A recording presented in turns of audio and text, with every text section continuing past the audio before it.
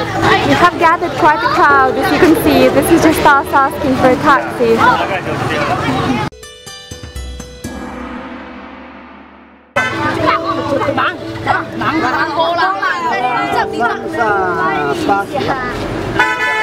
Gande is considered to be one of the townships with the best terroir for Tie Guan Yin oolong tea. Upon arrival here though, we felt we probably didn't want our Tie Guan Yin to come from Gande town itself, as I mentioned in my previous video, but we still decided that we will not let our preconceptions get in the way and set out to explore the local tea here in Gande first, before we made up our mind. Gande is so tiny and the locals all have their own transport, so there just aren't any proper taxis here, so we were lucky to come across someone who was happy to show us the best tea masters in this area.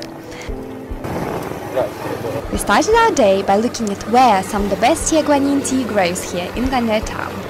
As you can see, there's lots of Tie Guan Yin here. The local authorities have invested significantly into improving the tea production of this area, which is lovely to see.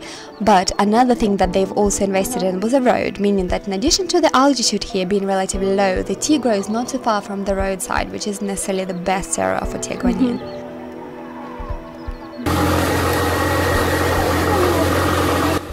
The first tea master we were taken to see was this wonderful family.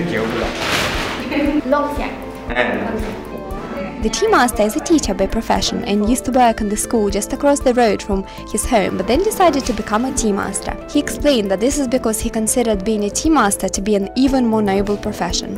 He had many delicious Tie Guan Yins, but his cow Tie Guan Yin, which means baked Tie Guan Yin, was the one that we loved the most. It was straight out of the baking oven and smelled like delicious strawberry jam, shortbread and milk.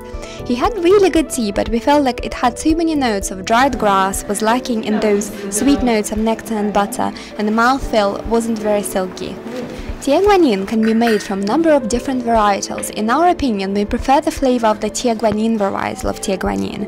Although this tea master said that the varietal was Tie Guan Yin, it looked to us more like a Ben Shan varietal, which is still a lovely varietal, but we were very much hoping we can find something even better.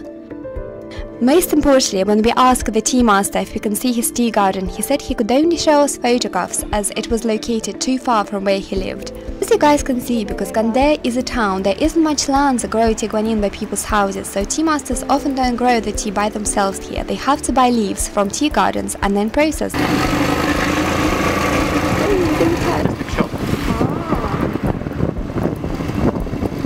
After having seen many more tea masters that day, we realized that this is true, unfortunately, for most people making tea here.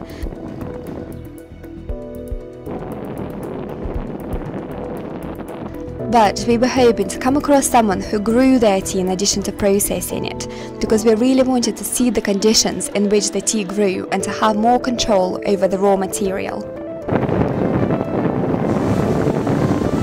This lady was probably the best illustration of the situation here. Her husband buys up the tea leaves and processes them into Tie Guan Yin, and this lovely lady sells it. As you can see, we get the finest spring water to showcase their tea. Because this couple don't spend time growing the leaves, they have a lot more resources than tea growers. Because of this, they are able to export tea, for example, and all their time and energy goes into selling the tea.